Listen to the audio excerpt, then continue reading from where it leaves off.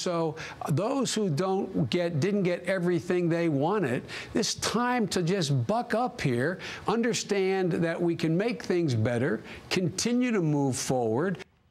That's Vice President Joe Biden last night saying buck up to the Democratic base. That's a little inspirational message there. And you know, I've been meaning to say to you, Rick, can you just stop whining? That'd be great. All right, Top Line starts right now.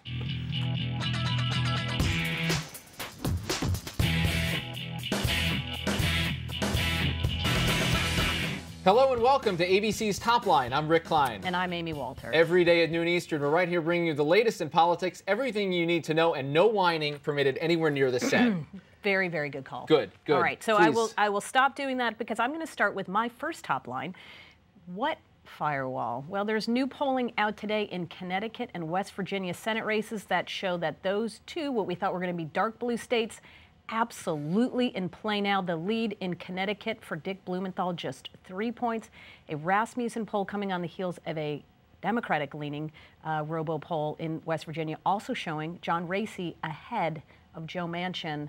Remember when these were supposed to be those gimme seats? These were the safe ones, yeah. And this, what's critical about these, of course, is that if Republicans have any chance of taking over the Senate, they need to put these seats in play. We're going to see more, I think, more Democratic attention on those two seats in particular, because if they hold them, then they hold the Senate. That changes the stakes for the fall. Next up, stone cold. President Obama sat down with Rolling Stone, and check out this quote. This is really fascinating as we see the administration tussle with the left. The idea that we've got a lack of enthusiasm in the Democratic base, that people are just sitting on their hands complaining, is just irresponsible. So we see the vice president saying, quit your whining. We're seeing President Obama say, you're being irresponsible if you don't support us.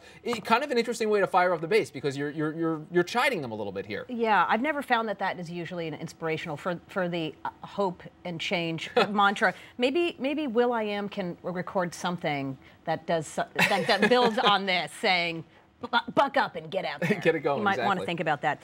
All right, the replacements, our next Top Line with Rahm Emanuel all but out the door. The next question is, who replaces him, and will there be an interim between now and the end of the year before there's somebody who will be the more permanent replacement? Do they pick somebody who's an insider, somebody who's already part of the team, or do they go outside? Maybe I've heard there's people like Tom Daschle. Have you heard of him? Never heard of him, no, and I know no one else on this program has today. But I think you can go insider in the short term, certainly, and then begin to look at your broader options. I think you're likely to see his portfolio fall to someone who's already in the inner circle for now. We're just a couple weeks before the midterm elections. This isn't the time you bring in the fresh voice. Then you reassess and say, okay, now what are we going to do moving forward now that we've seen what happens in the midterms? And finally today, good cop, bad cop, sometimes it's the same cop. Check out these ads. This is from Alan Grayson, the Democratic congressman from Florida. These are both of his ads. Take a look. Taliban Dan Webster, hands off our bodies and our laws. This little light of mine, I'm gonna let it shine. Amy, how can you complain with that? He's got something for everybody. I don't even know. And in fact, I think it really does speak for itself. I mean, I will miss him if he does lose this election, simply because I don't think there's anyone else in Congress who would be willing to pull off either one of those. And there's reporting out today that he actually writes the scripts for his own ads, which I believe. What a surprise. I believe that. I don't think any consultant would take that as one of their own. That's right. Well, someone mentioned the word Daschle, which brings us to our guest today. Great segues. We love that. Yes. It's thank you for being here, Nathan Daschle from the Democratic Governors Association. We should mention that your counterpart at the Republican Governors Association was invited on and declined our request. So Nathan, let's talk a little bit about the emerging picture right now. You guys are up on the air in a couple of states, new ads in Texas, in California, and in Florida. Big states, and you guys are playing pretty aggressively there. Yeah, we're actually up in about 6 to 8 states around the country, playing very aggressively. DGA, we've grown as an organization. RGA has grown too. That's allowed us to play with a lot more money this year and spend a lot more to try to win these races. We're in several states. We do think we can go on offense this year. There are no fewer than 9 states where we think we have a decent chance of picking them up from Republican governors. Can you tell us what those would be? Sure. And again, I would say this is the floor. It's not the ceiling. But we have in New England, Vermont, Connecticut, Rhode Island. Going down south, Georgia, Florida. Then you have Minnesota, our favorite, Texas, and then California, Hawaii. All of these states currently have Republican governors. And all of these states are places where the Democrat is either winning or within striking distance.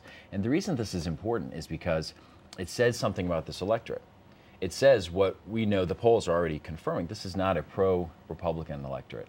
This is an electorate that might still have some dissatisfaction with politics as an institution, but they're still, particularly at the state level, just as eager to elect a Democrat as they are to elect a Republican. Go ahead, Amy. Well, I wanted to just go back to all this commentary we saw from the president and the vice president about this enthusiasm gap. How concerned are you about this, and do you think this is the right way to get the team fired up? It's good. I will say this.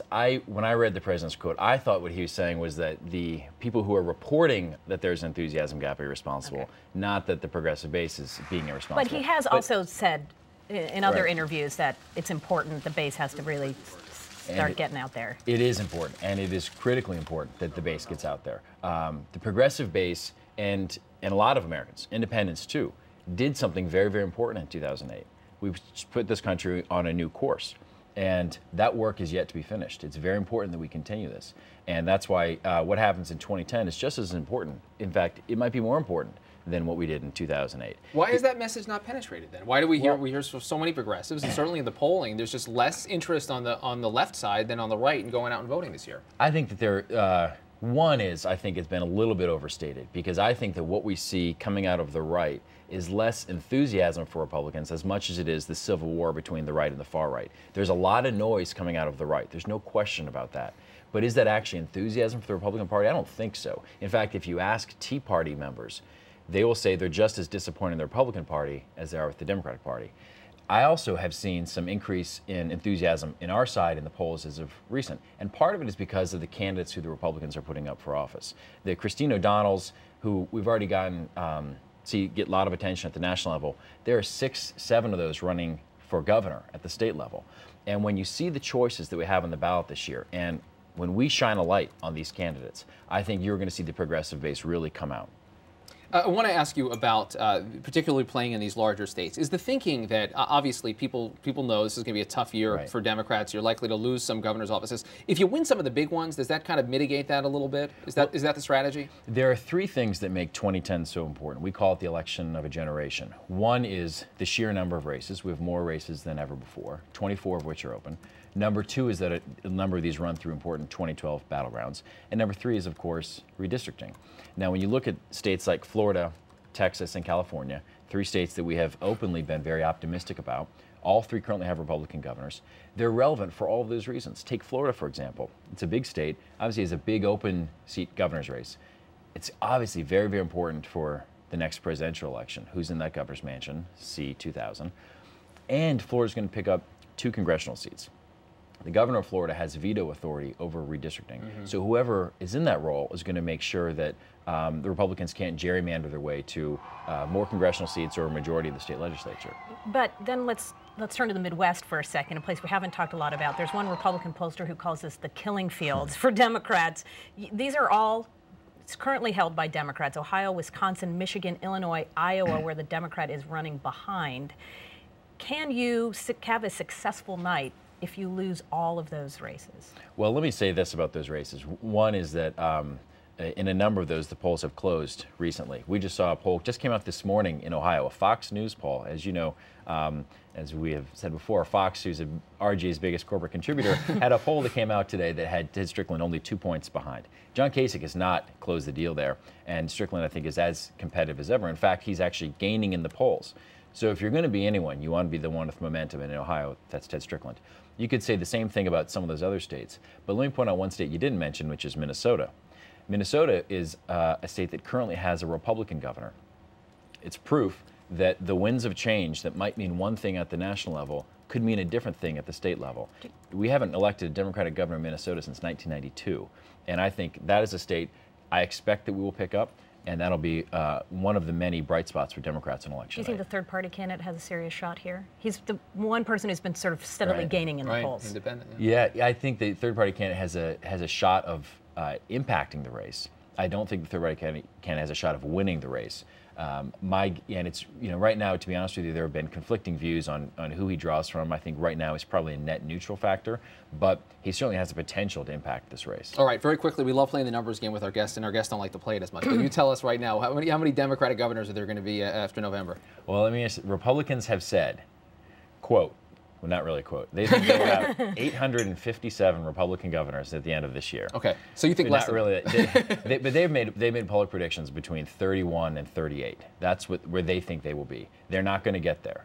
And I think they will, they'll have a little egg on their face on election night when they don't meet these projections. But that's, there's no question in my mind the Republicans don't hit what they think they're going to So 29 plus is the, I guess, if we're going to give you a number. There you go. I'm good at math. There you go. Right? Yeah, you did. Nathan Daschle, Democratic Governor Association, thanks for being here. Thank you. Really Thanks, appreciate both it. of you.